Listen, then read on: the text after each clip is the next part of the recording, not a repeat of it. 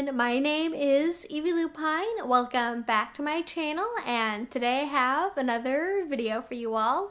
This is something I've been meaning to film for a really long time because I have lots of videos where I've talked about everything from bondage to handcuffs to hair pulling, and I think this conversation is something that's really important to have just as an overall thing to keep in mind with lots of different types of BDSM play. Because I was having a conversation with somebody on Patreon earlier this week, and they asked me about what areas of the body are best to use for impact play and which areas are best left being avoided.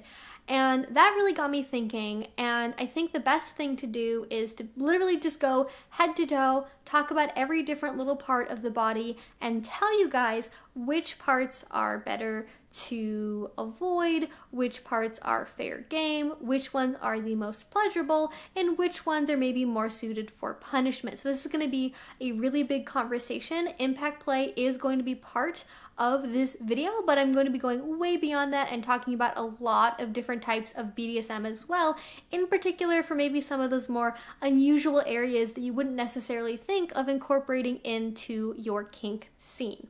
Now, before we get into this conversation, I just want to bring up really quickly just a little visual guide that you guys have probably seen floating around on the internet if you have done any research about this at all. And I do think this is a fairly good guide. I do disagree with it, or I want to add some nuance to a couple of the points here, but I just want to offer this up because with the way that YouTube is currently, I can't really show you guys stuff on my own body without risking my whole channel just getting yeeted off of YouTube. So we are going to be using some other visual aids, some like anatomy diagrams, things like that, which I think will be really helpful because even on my own body, I can't really show you guys in detail like where muscles are or joints or nerves, things like that. So I think that will be helpful for all of you. And if you were hoping to see me naked in this video, I'm sorry to disappoint you. I'm sure you'll leave a comment down below to let me know about how disappointed you are. So I think the best place to start is just at the beginning, up the top, with the head and the face. When it comes to BDSM, most people don't really think about the face or the head at all. They're just like, oh, that just is clearly going to be off limits because, of course, you have the ears, you have the eyes, you have the nose, you have all these different mucous membranes, like your brain, obviously. Like, you probably don't really want to be messing with that too much, right? Like, accidentally causing blindness or deafness by striking somebody on the eyes, the ears, that would be probably a bad thing to do. However, I do know some people that choose to engage in play involving the face and the head. For example, you can have micro bondage on the head. There are people who do wax play, more aiming for the cheeks or the forehead, not directly pouring it into the ear canal or up the nose, things like that. I also know people who do needles on the face too, and all of those things generally go in what is known as risk-aware consensual kink. So it's elevated risk. It's not necessarily something that's for somebody brand new to BDSM, but it is a possibility. I think the main type of play to think about here when it comes to creating a sensation of pain would be hair pulling. And I have a whole other video where I have discussed that before, which I think you should check out, because hair pulling, once you know the right technique to do it, it's actually a lot harder to mess up and do wrong than you might think that it is. However, if you do it incorrectly, it's quite easy to cause permanent cervical spine damage. So, you want to make sure you're learning the correct technique. Now, during this conversation, and especially here and a couple other parts of the body, I'm going to be using the term safely as opposed to safe. You can make things more safe in BDSM, but most things you cannot make 100% foolproof, no risk guaranteed safe, because there are just simply risk factors that are inherently associated with different types of play or different parts of the body that you cannot get rid of no matter how well you do something. So just keep that in mind. This conversation is not about telling you guys how to 100% avoid all problems in BDSM. This is more of a guide to show you some of the different parts of the body and the relative level of risk of engaging in each one if you choose to do so. Now, going down from the head, the next part is everybody's favorite, the neck. There's collars, you might even do like some needles if you're like a really hardcore edge player, but the absolute number one favorite for so many people is choking. Choking is the number one thing I get asked about all of the time is, how can I choke my girlfriend? How can I choke my boyfriend until he passes out? And I don't want to disappoint anybody for the second time in this video, but I do not have the ability to teach you how to do choking using best practice methods in a 2-minute segment of a video. Choking is a thing that a lot of people are really into. It is an elevated level of risk if you choose to engage in it. However, there are lots and lots of really great educators that you can learn from, ideally in person, that will demonstrate to you what we know as the safer methods for choosing to engage in choking. It's not something that I recommend to a beginner. It's not something that I recommend to somebody who's new to BDSM at all, but it is something you can learn about. And if you want to do this, I really want to encourage you to seek out that further education so you know what is going to be best for yourself and your own body, as well as for your partners. Now, going on from there, we have the chest. And I would really consider this area to be anything from like the clavicle to the bottom of the breast fold or to the end of the pectoral muscle. And this is a really interesting area for impact play because it's quite controversial. And basically what people say is that, oh, impact play on the chest may give you an increased risk of breast cancer. And there's a great post from Shay and Stefanos, who have talked about a lot on this channel, who is an ER nurse, has actually looked into the research on this. And to give you all some more context for that, essentially people are extrapolating from research that was done on people who had trauma in the breast or in the pectoral muscle area from seatbelt injury and car crashes, and that may or may not be applicable to BDSM activities. So I just want to get that out there. I will link to that post down below if you want to have more details about that. So you may choose to not engage in impact play because of the fact there is some research that may be correlated to BDSM, but if you are open to using the chest area for kink play, it actually offers a lot of possibilities. Depending on your individual anatomy, you might be able to do things like caning or flogging, maybe using a wooden spoon, for example. You not only have the tissue in the area as well, but the nipples, so you could do things like clamps or clips is a really good spot for temperature play. And it's also really good if you like having impact play where you're facing your partner, you can have that eye-to-eye connection. There's actually something that a lot of people in the men's leather community like to do, where I think it's called like just giving them the business, where they literally just like are just punching a guy in the chest like over and over and over again, like really, really close range, and like making really intense eye contact, which I love. I am so glad that that's a thing because that's totally my energy, but there's lots of possibilities if you want to incorporate the chest muscle. Now, you do need to be aware of the rib cage underneath, and as well, you want to be aware of the sternum too. You can do a sternal rub, which is incredibly painful even for the most hardcore masochists. If you're somebody who's maybe more like me and you don't have a lot of adequate tissue, I guess I would say you probably want to avoid hitting directly in the middle of the chest, but with somebody who has more tissue in that area, there's definitely more possibilities for maybe rather than just using kind of down the line of the muscles, but between them as well, if that makes sense. So individual anatomy is going to come into a lot of this conversation because everybody has different bodies and we all have different sensations that we prefer, and different parts of our body will respond to sensations differently. You might hate caning on your butt, but love it on your chest. So that is something to keep in mind too. All right, now moving down from there, we have basically everything from like the ribs down to the hip bone. So the stomach and the ribs, that whole area. Now, if you have seen my 50 Shades of Grey review, you know that I have a lot of opinions about impact play on this part of the body. I don't know what it is, but for some reason, a lot of people who are vanilla that have never done BDSM before think this is like the sexiest place to do a flogging, and it blows my mind.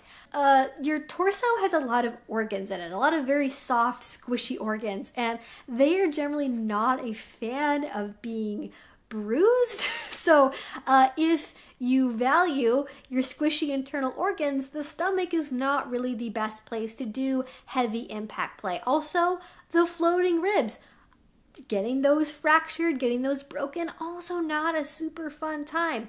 The hip bones, especially for somebody who is at a lower body fat percentage, if you have more protruding hip bones, those are also really uncomfortable to get hit. So generally the stomach, this whole area, not a great location for impact play. That doesn't mean you can't do pain here, for example. Maybe you do some clamps, you do a zipper, you do wax play, you do sensation play, you get out the nice fur flogger instead of the buffalo hide flogger. You can definitely do things on this part of the body, but I would advise you avoid purposely causing bruising and trauma in this area unless you just really like messing with your internal organs for some reason. And of course, directly south from the hip bones would be the genitals. Now, the genitals are probably very polarizing for a lot of people when it comes to BDSM play. Some people love genitorture. Some people love having their genitalia messed with. Some people hate it. No way, leave that shit alone. I do not want you touching me there. If you do want to engage in pain play on your genitals, there's actually a lot of possibilities though. There's CBT, there's sounding, there's clit clamps, there's pumps, you can do needles on the genitalia as well. You can do pussy spanking or punching, you can use electro sex toys. They have invented a lot of very specific toys to use just around the genitalia. And if you do have that specialized equipment, it can open up a lot of possibilities for using this as something for impact play. I've even seen really little teeny tiny floggers just for flogging people in the balls. So it is a possibility, and I wouldn't write off using the genitals if you just have assumed to this point that you could never touch them with anything pain related, because you never know.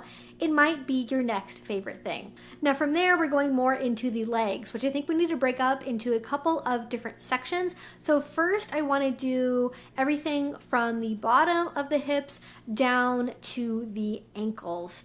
And this offers a lot of variety with play. Now there are joints in the area. Generally you want to avoid joints. If I haven't mentioned that up to this point, joints is generally a no-go. So avoid the kneecaps. Probably good to not destroy somebody's patella during BDSM play. And if you're on your knees, I would advise that you wear some knee covers, some knee pads if you have them. However, the front of the legs on the quadriceps, that is a great place for impact play. You can do spanking on them, you can use canes, floggers.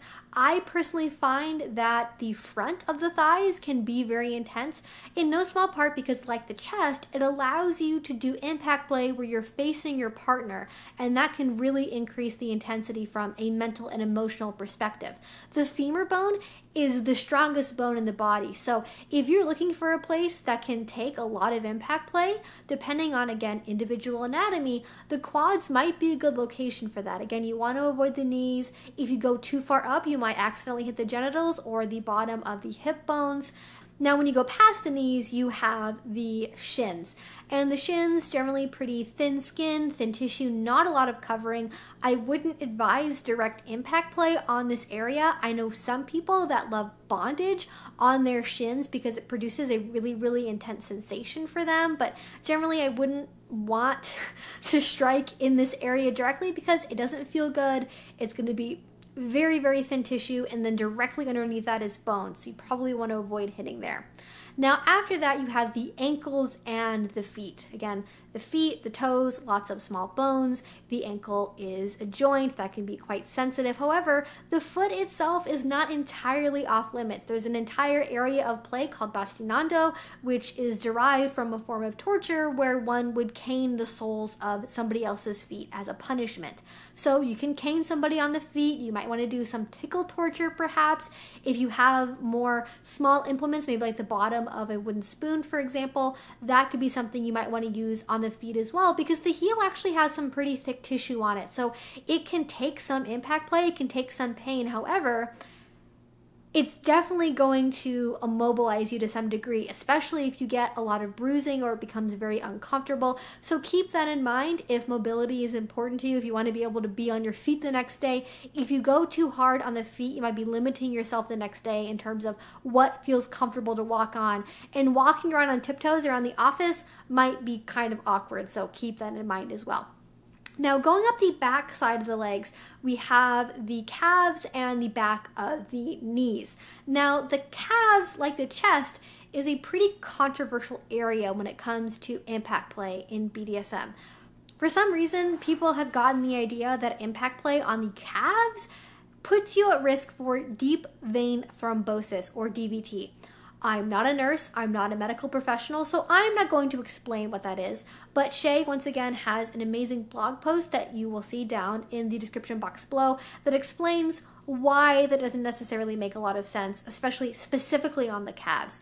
If you are worried about blood clotting issues, that is more going to come from immobility after play than from the play itself. So try to set yourself up so you have some kind of movement in your day, like walking, even just around the house, to help make sure that your blood is continuing to flow, to help make sure that you're not putting yourself at higher risk for DVT, like you might if you're, for example, on a long haul flight. But with that being said, you can use the calves for impact play. There is definitely sufficient tissue there on the back side to use for pain play for things like caning, paddles, various other instruments. However, I don't know anybody that has like the calves as specifically their favorite area for impact play. I don't know anybody that's like, I love being hit on my calves. So if you do want to engage in pain play on the calves, I would maybe think about this as a good spot to look to for somebody who's either a really, really heavy pain bottom, or if you want to do punishment pain play, if you do pain for pleasure on other parts of the body, for example,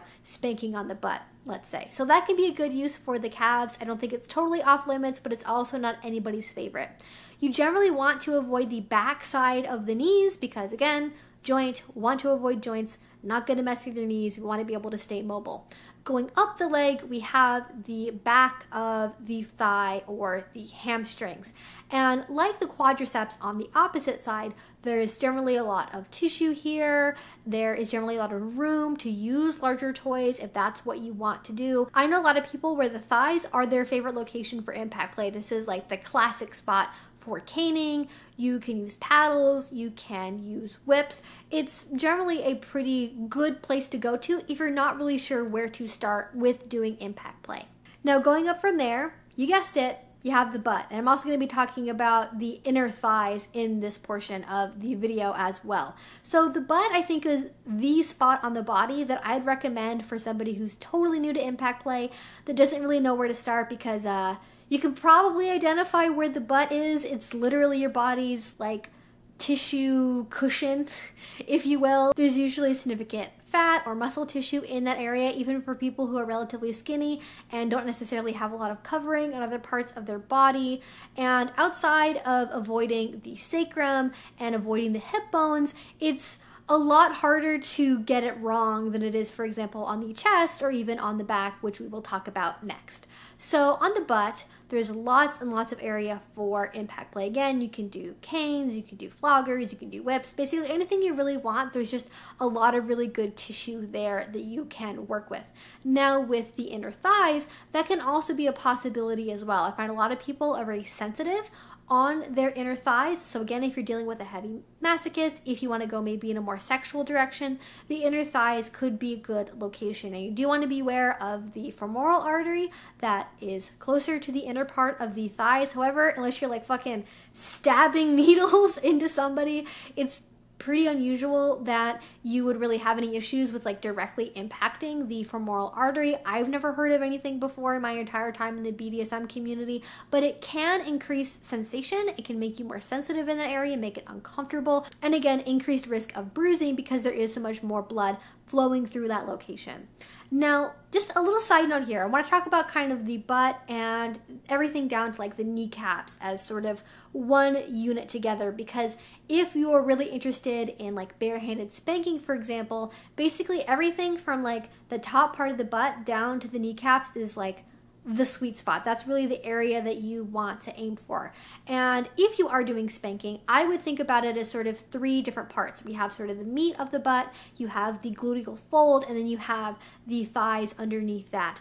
And you generally want to mix the sensations between those ones because most people find either the butt or the gluteal fold to be more pleasurable, whereas the lower parts of the thighs tend to be a little bit more sensitive. And actually, especially if you concentrate on the gluteal fold area, a lot of people find that stimulates their genitals. And if you're going in a more sexual direction with your play, aiming for that area in particular can produce some pretty nice results. And I know a few people that have orgasmed just from impact play, just from people spanking them on the gluteal fold area, which I think is pretty cool. So if you want that, if you're looking for that magical sweet spot, the gluteal fold may be the place for you to go. Now, if you want to take things maybe to the next level, you might want to think about the back. And something I haven't mentioned here already is like how you hear people say, oh, are you a stingy pain bottom or a thuddy pain bottom? You will also hear people say, oh, are you a back or a butt bottom? Like, which one do you prefer? And people do generally have a preference between the two. I really like the back because it offers a lot of real estate space, right? Now, you have to be careful with that real estate though, because it's not like the whole back is fair game, right? You generally want to be going for the rhomboids, the trapezius, even maybe getting into the delt area on the back of the shoulders a little bit, all the way maybe to like the upper part of the lat muscles. You want to avoid the spine in the middle, which hopefully makes sense why you would want to avoid the spine, all the way down to the tailbone and the sacrum area, the back part of the top of the hip bones. If you are going sort of below the top of the lat muscles, kind of sort of the mid back down to the hips, then you end up risking the back of the floating ribs, you risk hitting the kidneys, and pissing blood is not fun, so I'd recommend not hitting the kidneys. And this is generally why I don't recommend the back as a beginner area for kink play, because there's so much you got to keep in mind between the spine and the kidneys and the hip bones and everything else. So I would definitely not recommend starting on the back if you're brand new to using an implement, because while there is a lot of real estate in that area, it can also be more dangerous if you do happen to make a mistake. So when you gain more proficiency with whatever tools you're using, or if you're using something that's really precise, maybe like a crop, it's a little bit easier to make sure you are keeping all of the correct areas in mind that you do want to aim for on purpose, because I have seen more than my fair share of people that just don't realize that they shouldn't be flogging the kidneys, and then their partner is like, oh no, I'm pissing blood on FetLife, and they're like, what do I do? What happened? What did we do wrong? And it's like, well, it's because you flogged your fucking kidneys for like 30 minutes, so that is what happens. So I am teaching you this now so you don't accidentally make that mistake and cause your partner some unintentional damage. So the back can be great. A lot of people really enjoy the back, especially if they have more developed muscles in the back. But if you are not really aware of exactly where to hit, it can get into some pretty dangerous territory. And now the very last area I want to discuss would be basically the whole arms and the hands, because not a lot of people really think about impact play in this area. However, there are some spots that do have some more tissue that you can use. For example, onto the shoulders, into the bicep muscle. Those parts of the body do have more tissue for maybe more precise impact play. Again, things like crops, for example. However, there's just a lot of literally moving parts around here, right? There's lots of joints, there's the elbow, there's the wrist, lots of tiny small bones. In the hands, you probably want to avoid crushing. So I would consider this to be a more advanced location for impact play as well. Maybe if you're doing something with like punishment, or if you're doing something maybe on the chest or the back and you want to maybe expand your real estate a little bit, going onto the arms might be a little bit of a fun expected alternative beyond just, oh, you know, we're doing something on the butt, we're doing something on the thighs, we're doing something on the chest, right? So that could be a good tool for that purpose. I know people that use the arms for sensation play, knife play, needles, wax play, rope bondage. You can definitely do things on the arms, but traditional impact play is not generally one of them. So that is basically everything that I wanted to share with you guys today about impact play and BDSM play on different parts of the body. I guess just as a quick summary to what we learned here today, you want to generally aim for parts of the body that have more significant amounts of tissue, places like the butt, the thighs, the back, the chest, etc. You want to avoid parts of the body that don't have sufficient tissue covering, have sensitive organs, or are parts of joints, because damaging those would generally be a bad thing to do, especially on accident. However, even with that in mind, there are lots of alternatives for different parts of the body that are maybe unusual that you didn't fully consider when it comes to incorporating a total body experience in a BDSM scene or in BDSM play. And that is really everything I have to share with you guys today. Again, additional resources and references will be down in the description box below. I would love to hear from you. What is your favorite part of the body for BDSM play? Is there anything that I missed here? Anything that you have further questions about? You can go ahead and leave that down in the comment section below. So if you enjoyed this video, if you want to see more from me, please do subscribe. I make videos twice a week about all sorts of kink and BDSM related subjects. And if you really want to support my channel, the best way you can do that is through Patreon. Link to that is down in the description box below. That is what makes this channel and all of these videos possible. And in return, I get to offer you guys some exclusive bonus rewards, things like extra videos, a Discord chat, and one-on-one chats as well. If you haven't already, please go ahead and check that out. Again, link is down below in the description box. If you already support me over there, thank you so much. It means the absolute world to me. And until I see you guys next time, I hope you have a great rest of your day and a great rest of your week. Bye-bye.